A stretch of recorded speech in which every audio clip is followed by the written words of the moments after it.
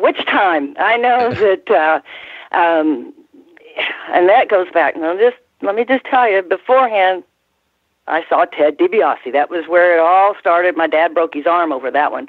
Because I was outside. Ted and I were like, okay. I was 21 or something. He's 22, and I was like, I'm in love, and this is it. And my dad's standing up there on top. We had like 3 stairs. It was a big colonial house, and they had big columns. Ted and I are downstairs. He's up there, and we told him that, and he stood there for a minute. Then all of a sudden, he took his right hand and he slung it into that post. Oh my God! Oh God! No, God! Anyway, daughter is going to be hooked up with a wrestler. And he broke his arm doing that, and but nobody got hurt except Dad.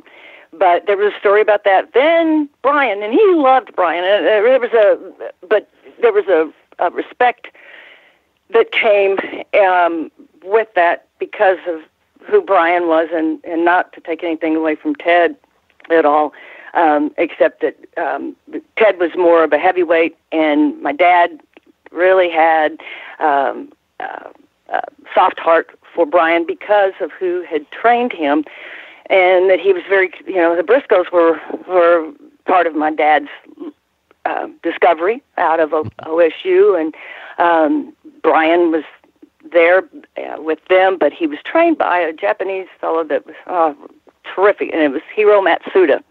Oh yeah, and so there is the tie-in, and I can tell you a story about Matsuda. I knew him when he first came over from Japan, and my dad had him here, and I remember. This is how I know how the wrestling business and the guys used to be, because he used to carry around a box of milk bones, dog bones, milk bones. Yeah. And well, he was told that if he eats that, it's good for his bones and it's going to make him stronger. And and I remember as a little kid, but that's dog bones, Daddy. And my mom would go, shh, just leave it alone, leave it alone. Right. So I saw how things were in the business early on, and was told that just remember, kid, if they don't tease you, they don't like you. So maybe I have a lot of friends that I didn't know about because they teased me. But Brian, there was a struggle, and the gun came out after the struggle. There was something that happened about, and my mom and dad. I was the only kid. And when they were trying to make decisions or something, they always, come on, kid, and we would drive. We would drive, and my mom would drive, and we'd discuss it. Or if they thought I wasn't happy or something. And anyway, that my dad happened to say something, and he said, well, she's my goddamn daughter. And the next thing I know, Brian's coming out, and we had a porch. It was up a ranch, and it was a big porch with it had crosses in it. You had your timber up and timber down, but they were crosses. Mm-hmm. They broke through those things.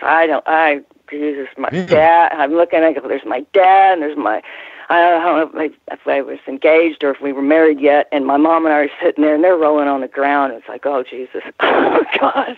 Well, Brian got up, and he was good, but he stopped because it was going too far. But I'm telling you, my dad, for a blind man, I mean, once he knows where you were, he was not a blind man. And that's, oh my God, I can tell you he had, and I've heard that if you lose a sense like that the others are so much more perceptive, and he could hear pins drop, and he would know where you were at.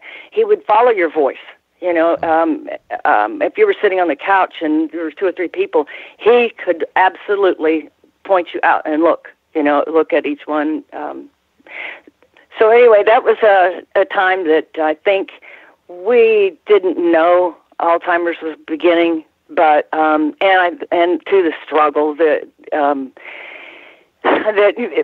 it was a hard time because there was a struggle between he and Bill Watts, and a territory that my dad, this was his, and he didn't want to retire, but his ideas and things didn't go along with what Bill wanted. So we put everything into Brian, and he was just too young. We were both too young to really handle running this business and trying to run opposition towards Bill. This is 78 now, so we're not even Vince McMahon's not even in the picture, and besides, Senior was still alive. But they decided to split, and my dad took Oklahoma, and Bill took Louisiana, and so here I was with Brian. So we're trying to be married or trying to get into that. We're also running his ranch. And Brian's heart was still in the wrestling business. He wanted to be a wrestler, but the pressure of him being like Dad's right-hand man, or what they call a booker, calling the matches, was too much. Brian knew, and as he saw, the boys treated him different. Mm-hmm. And they would, because, you're married to Leroy's daughter, yada, yada, yada. And Brian didn't like that kind of pressure. And I don't blame him.